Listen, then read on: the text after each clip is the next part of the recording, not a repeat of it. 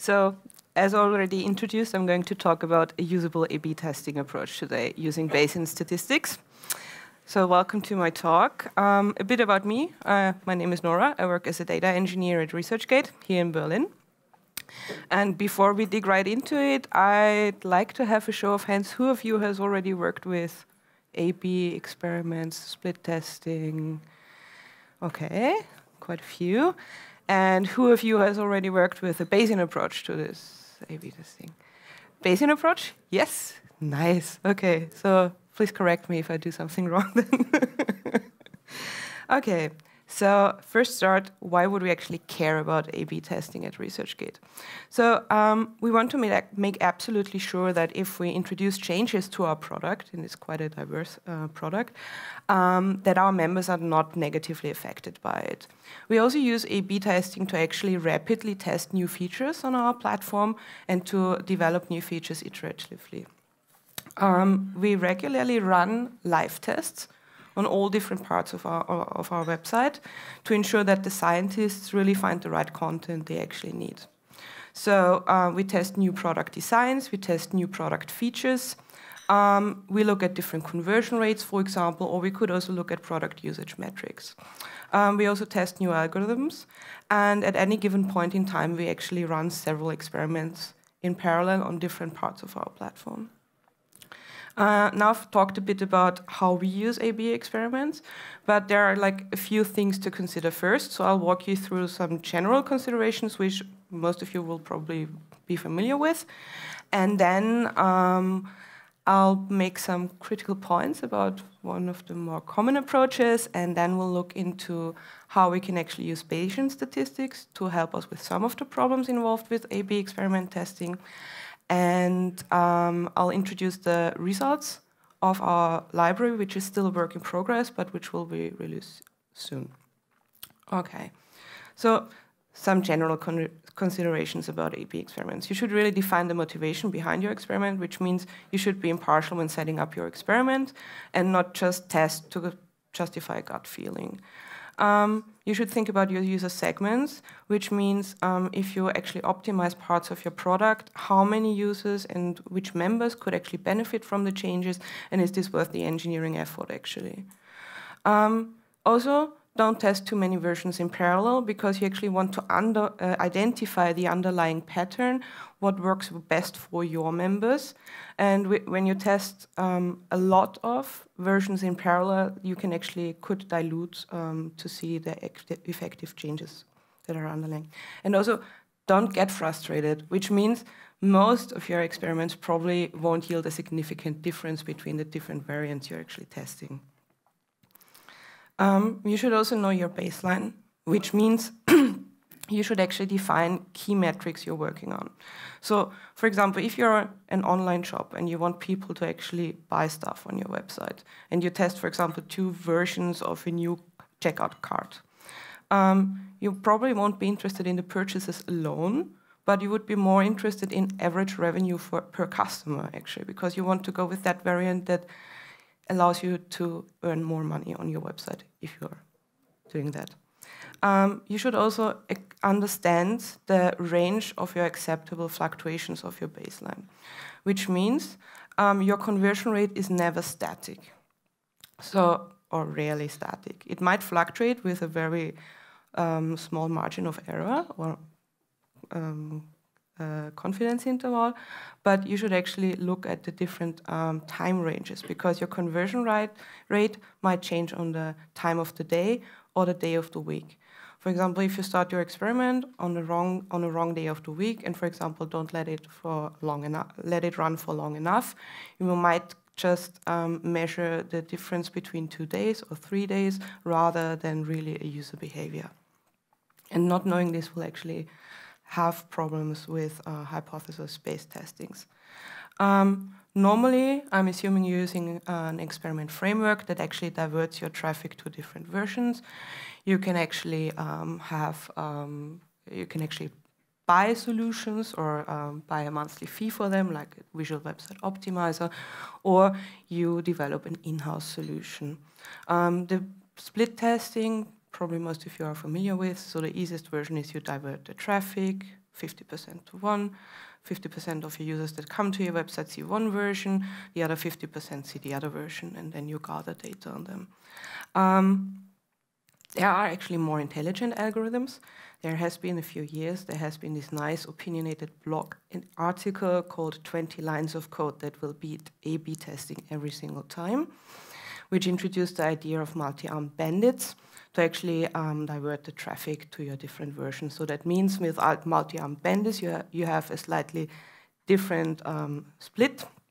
Normally, for example, you could say 10% of your users that actually come to your website will be evenly split into 50%, which sees one version or the other, and the rest of, for example, of your traffic to your website, like 90%, will actually see the currently best performing one, which actually helps you to not lose revenue while running the test.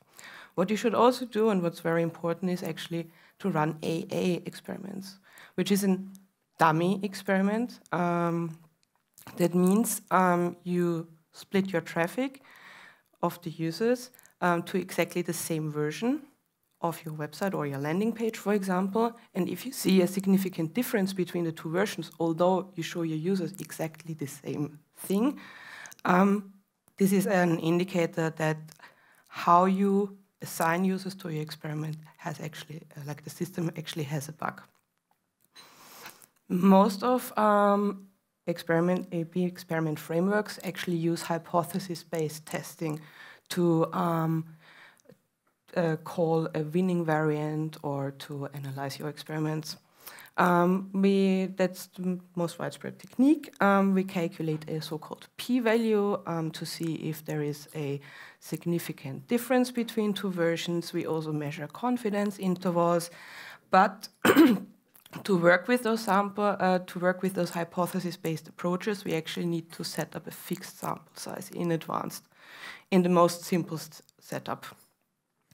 And by measuring or calculating the p-value, we actually want to control, in combination with a significant level, we actually control how often we declare a difference between two variants, although there actually is none.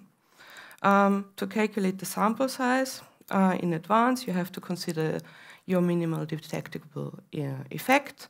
You have to consider statistical power for hypothesis-based testing. This means how often will you recognize a successful test, which is typically set to 80%. You also define a significance level, which means how often you will observe a positive result, although there actually is none, which is typically set to a very low number, for example, 5%. There are a lot of sample size calculators out there that allow you to calculate sample sizes in advance. This is an example of Evan Miller's awesome A/B testing tools, where you have a baseline conversion of 3%, for example, and you want to be able to detect if there a 5% relative change to that baseline, which means you actually need to acquire a large sample size for each variant. So depending on how much traffic you now actually get to your website, it could mean that your test is now running, your experiment is now running for several weeks or several months, which in an agile development environment sometimes is not feasible. The smaller your minimum detectable effect is, the more samples you will need to collect per variant. The larger actually the true difference between your two versions of your website is, the less samples you will actually need to confirm that there is a difference between the two versions. In an ideal world, you would probably stick to the rules. The experiment will run exactly as long as you need to, according to your pre-calculated sample size. Your website has enough traffic, so you don't have to wait weeks over weeks to actually gain results, and define a winning variant of your website. You don't look at your experiment while it is running. That's very important. And you only test two versions against each other and not more than that. And you're really, really patient, and nobody actually bothers you to tell you a preliminary result while the experiment is already running. And if you run exactly like this, you won't have any problems with hypothesis-based testing. However, in the real world, with significance-based experiment evaluation, we calculate the p-value with our preferred statistical test. And this is actually the probability of your data given your hypothesis. So it's not the probability of your hypothesis given the data, because that's not what the p-value tells you. If you use a hypothesis-based testing approach to declare one winning variant, you can only reject the null hypothesis, and your null hypothesis will be there is actually no difference between the two versions, although you're actually testing for the exact same opposite of this situation. And there is no indication if your result is important. So there is no highly significant result when you just calculate the p-value. Statisticians have been teaching people to calculate confidence intervals to capture the uncertainty of your measurement. However, there are some problems with those confidence intervals actually, because a confidence interval, which you, for example, calculate with you calculate the 95% confidence interval, that actually means it will contain the true parameter with 95% probability, but this is not the same as a 95% probability that the true parameter falls within your interval. What that means is actually you could compare it with, you say the Pope is Catholic, but not every Catholic is the Pope. So that's the confidence intervals, depending on how many experiments you run, they actually fluctuate. So they will contain the true parameter, yes, but you have no guarantee that the true parameter, which means your conversion rate, for example, is exactly in the center of your confidence interval. And the more experiments you actually run, the more it will actually fluctuate. And if you peek at your and look at your running experiment and actually test before it's done, it actually means that you increase the chance of falsely detecting a statistical significant difference between your two versions, because you actually run into the multiple hypothesis testing problem. This not only means that you might falsely detect a statistical significant result, but it could also mean that you fail to detect a statistical significant result. And this effectively corrupts your test. The formula on the bottom, I'm not sure if you can see it, actually helps you to calculate how you increase the probability of detecting a falsely positive significant result, which means n is the number of, for example, variants you test, n is the number of segments you choose for an experiment to analyze it after the fact, because that's something a lot of people do. For example, we have had an experiment running. There is no significant difference between two versions, but then you think, let's look at the countries, for example, where the users came from, to analyze if there is a significant difference between users coming from a country, looking at the different versions you actually have shown them throughout the experiment. If you don't correct for this, and there are ways around this, so you can either use sequential testing, where you actually introduce a very strict p-value correction. That means you decide beforehand how many tests you're actually going to run, and that means depending on how many versions you're actually going to compare, you have to reduce your p-value. So you can't just say, if the p-value is below 0.005, I have a significant result, but rather you have to decrease this value. So it's very, very low in the end, which is a normal, that's called a Shidak correction, and this is a very strict thing. And you could also use a false discovery rate, which means you control, based on the significant results you get with multiple tests, you control the ratio of the false positive results in this set. So it's a bit stricter, and you can control the error rate a bit better. And given all these problems with hypothesis-based testing, we actually wanted to find some ways around this at ResearchGate. So we thought, we searched for a method that actually helps us to easily communicate results we get from such an A/B experiment setup. And our primary goal, after all, is even if we don't have any significant better version or whatever, we want to make absolutely sure that at least the version we choose after running an experiment is not worse than the one before. Okay? And interestingly, also last year, Visual Website Optimizer actually introduced their Smart Stats engine, which also uses Bayesian statistics to call a winning variant. And I've written 2 statements here, which we think, for example, are quite relevant in this discussion, because with the first hypothesis-based testings, you could only say, we reject the null hypothesis that the variant A is equal to the variant B with a p-value of 0.002, which would be a significant result. But isn't it better to actually communicate that there is an 85% probability or chance that the variant B has a lift, that it has an 8% lift over variant A? So that's why we started to look into Bayesian statistics and Bayesian reasoning. And Bayesian reasoning can be nicely explained with this nice quote from Sherlock Holmes to Watson. How often have I said to you that when you have eliminated the impossible, whatever remains, however improbable, it must be the truth? So, with Bayesian reasoning, we actually update our beliefs about our data when we gather evidence.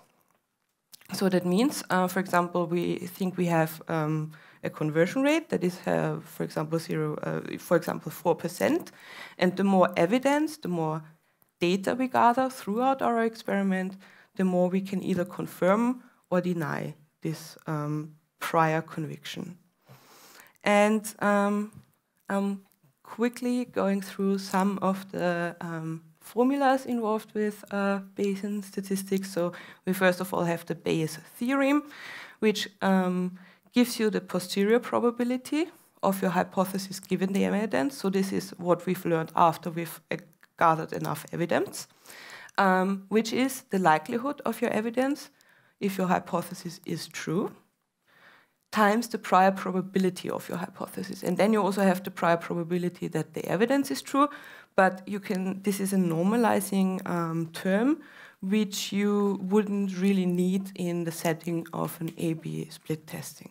So the easier version is that the posterior probability, after we've gathered enough evidence, is the prior probability that my hypothesis is true times the likelihood, which means the evidence, likelihood of my evidence, which the likelihood of my data if my hypothesis is true. And an interesting thing about A/B testing, especially the split testing approach, is that we actually have non-overlapping populations. Because if you use an A/B experiment framework, one user that comes to your website will only be shown one single version of your experiment. One user should not be part of both experiment versions.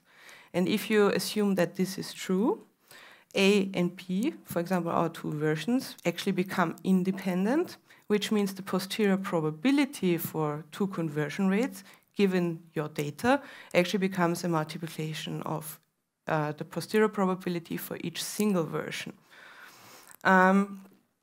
And luckily, also a conversion rate in terms of views and clicks is like a coin flip model. So with coin flip model, I mean you can throw a coin and it can either come up with heads or tails. When you have, if you show your website to a certain amount of users, they can either click or follow something or they don't. So you have a success or a failure event.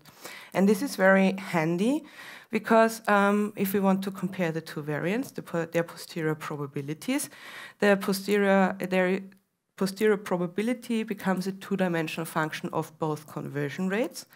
We, however, still can calculate likelihood, which is a binomial event, and the prior probability, which actually follows a beta distribution. And because we have a binomial likelihood function, our conjugate posterior distribution also becomes a beta distribution.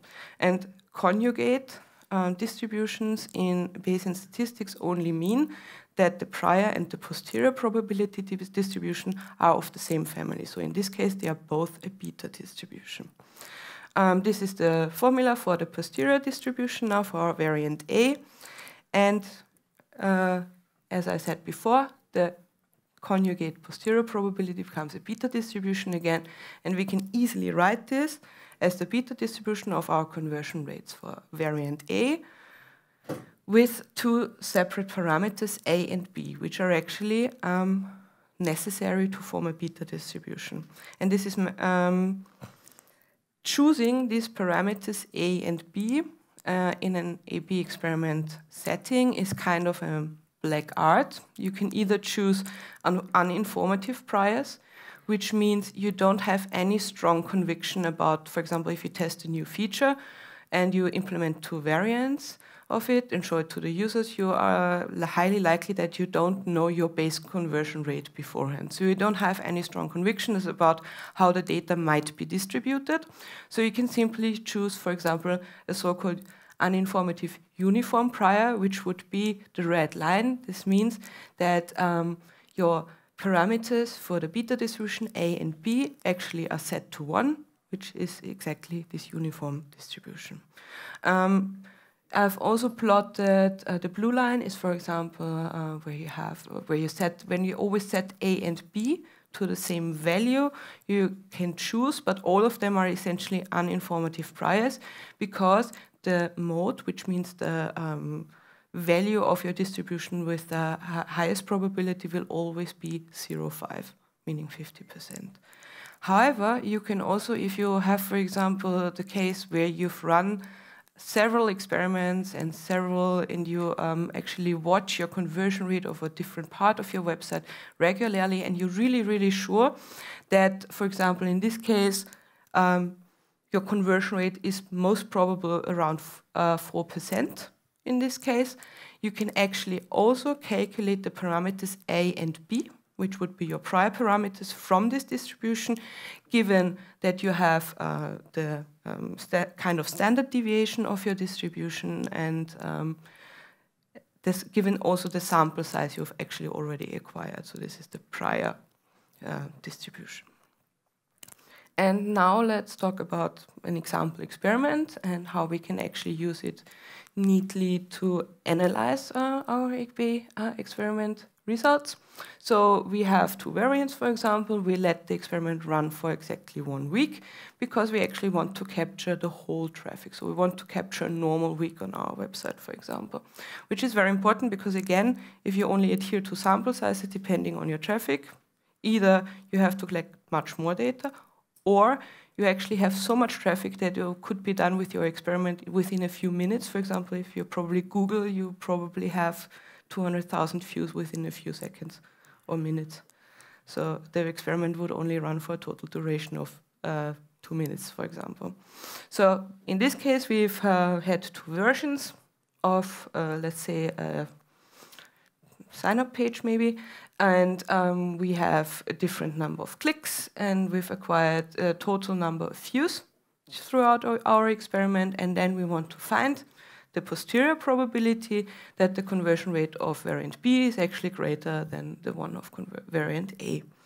And we don't have to calculate everything by hand. We can also do Monte Carlo style sampling, which means we actually approximate the posterior probability distribution, and we draw samples from our posterior beta distribution to obtain credible values for our conversion rates for both variants. And to make this easier, we can actually use NumPy, but there are also there's also a very good package called PyMC, where you actually have a more advanced sampling procedure. And you will obtain a distribution of credible conversion rates using this approach, and you can then also calculate the so-called highest density interval, which in this case actually, for example, if you say with a credible interval of 95%, then you can actually say with a 95% probability your true value will fall within this range, which you can't do for normal confidence intervals. This is just a quick, simple approach you could use. So you use you import from NumPy random, you import the beta distribution, you sample, for example, in our case, we sample 1 million times. And then we've used here an uninformative prior, where we set A and B to 1, which is the uniform distribution, because we have no strong conviction whatsoever what the conversion rates of our variants could be. And then, as I said before, we wanted to have something where you can easily interpret the results afterwards. So we just simply plot the distribution of our conversion rates. And we found out that this is very easy to communicate to other people within our company, because they will totally get there is a huge gap between those two versions, and there won't be a discussion, is this significant, because we don't calculate that with using Bayesian statistics, and there won't be a discussion, do the confidence intervals, for example, overlap, because you can clearly see, for example, in this case, no, they don't. And in this case, this is for the data I showed you before, for the clicks and views, the variant A has the highest the mode of our variant A distribution is actually at 53.9%. The mode for variant B is at 59%. And what's really nice is, because we have distributions of our conversion rates, we can also calculate the difference between our two versions, and again obtain a distribution of the relative difference between the two variants, which is also clearly nice, because then if we calculate the 95% highest density interval, we can say that at least if we now change from variant A to variant B, we at least get 6.4% relative increase, which we can't really do if we use hypothesis-based testing. And we can also say there is an 85% probability that the variant B has a lift of over 8% over variant A. And it has a 100% probability that it's actually at least 6.4% increase. We can also use this method to actually work with multiple variants. And there we are not really interested in every single difference compared to the for example, version A, which could be our default variant. But we are rather interested in calculating an overall probability of choosing one variant being the best. And in this case, we can easily identify variant E as being the one version with the highest probability. And we then again can calculate the lift and see that we at least get an increase of 15%. And you can also use this approach for sequential data collection, which you can't really do with a hypothesis-based approach. Because as the Bayes reasoning is, we collect more data, and based on that, we update our beliefs and update what we actually believe about our conversion rates. We can calculate and we can actually set a threshold of not caring, which means if my two variants, if there is a difference between my two variants and it's like 0.001%, I wouldn't really care if I change to the actually worse performing variant, because I don't care about a loss in conversion rate of 0.001%. And we can calculate the expected performance loss by choosing one variant over the other. And this is actually can be used as a stopping criterion. To actually decide which version to choose, you can also use the region of practical equivalence, which is again a concept, but that's based on the difference between two variants. So this is an interval around the null value, because if your two variants are exactly the same, they will have their center of their difference delta distribution exactly at null, 0. And then you can define a small interval, for example, where you also say, I don't care if my highest density, if there is this difference that falls within that region. And I can compare the rope and the highest density interval of the relative lift, and then I can actually decide which variant to use. And as we gather more data, what actually happens if you calculate these probability distributions, the more data you acquire, the narrower your distributions get. And after a certain point, for example, I set my threshold of caring, meaning I don't care if my variant B or my new version actually performs 0.001% worse than my default variant that I have right now. And you just add views and clicks on a regular basis. You can do this every day, you can do this every 15 minutes, that's your choosing. And you can stop with that as soon as you have acquired enough samples, which also means you don't have to calculate your sample size in advance, because it really depends on the traffic. And you can also calculate the difference. And again, if you let it run for several days, you will see that the difference, the delta between our two versions that I've shown you in the previous plot, gets smaller and smaller.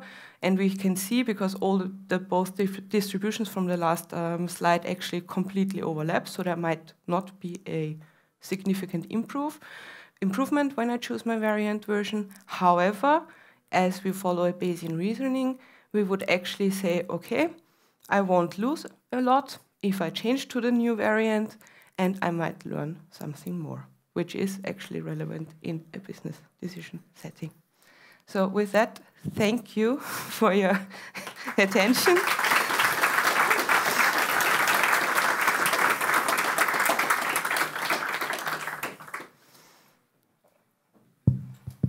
Okay, thanks a lot, Nora. I think that was really interesting, and you see the packed room, so everyone is interested in A/B testing. I'm quite sure we have questions. Yes, there's the first one.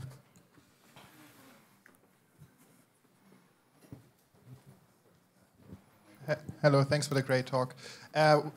What do you do when you have metrics that are not binary but are? Yep. So then you probably have some. Yeah. How do you choose your priors there when you do this normal distribution? Yeah. So if you don't have any conversion rates and no binary outcome, your likelihood function is not binomial anymore. So you can still, for example, choose a prior normal distribution, which means you don't have to specify A and B for your prior beta distribution, and you won't have a conjugate prior and posterior probability distribution anymore. So this is really a setting that works well for conversion rates.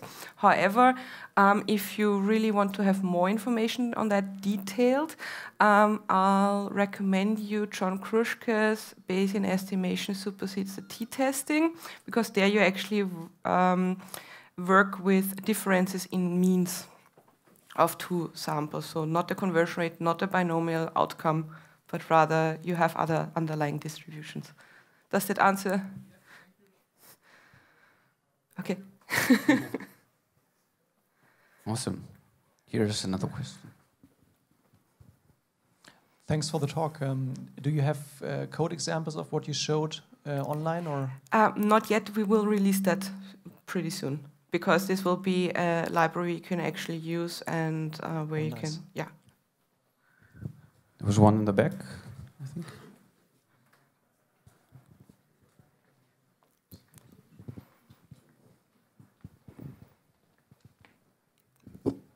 Thank you for the great talk. You didn't really talk much about the prior, and I think a lot of the power of Bayesian reasoning comes from the prior. Can you maybe say a little bit about how to select a good prior? And like you used uninformative priors, but like they limit your scope of your Bayesian analysis and are sometimes random. Like you're essentially assuming the same distribution between your A and your B, which not necessarily might be the way to go. Well, the distribution should, theoretically be the same. And if we want to test two versions against each other, it would be quite unfair to actually assume different priors for each distribution, unless we've tested them already before. If you had already run an experiment of two variants and then you want to actually improve one version, then you could use a prior beta distribution and could sample actually get the A and B parameters from that. I would argue.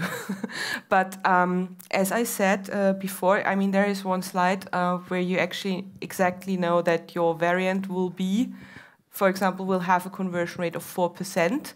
So you know where the mode of your distribution is, and there are two simple formulas based on the data you've already acquired, which means like the total number of views, for example, and your mode. You can actually calculate A and B from that. However, if you choose a very informative prior distribution, this also means you have to gather more evidence in order to actually be sure that the posterior distribution, so if you want to actually compare two variants, and then you have to gather much more data in terms of actually change the posterior distribution. Because if you use an uninformative prior, this actually means that the posterior probability distribution is mainly driven by the data you have acquired. Yeah, but if you use an informative prior, you have to gather much more evidence, meaning you have to, the likelihood does not influence your posterior probability distribution as much. Yeah, but that's kind of the point. I have prior information, if I should be using it. So if I then don't use it for the prior, like what's the point of the prior in the first place? So you mean when you actually have... Yeah, but then you already know that, for example, then you can use, yeah, okay, so if you have like already your default variant implemented and then you want to compare a new variant against each other, then it's actually good because, yeah, okay, yeah, in that setting, if you're repetitive testing, sorry, that was my misunderstanding, then it would actually make more sense to use your prior information about your default variant, for example, because then you should actually gather more evidence that your new version might be better or not. Yeah.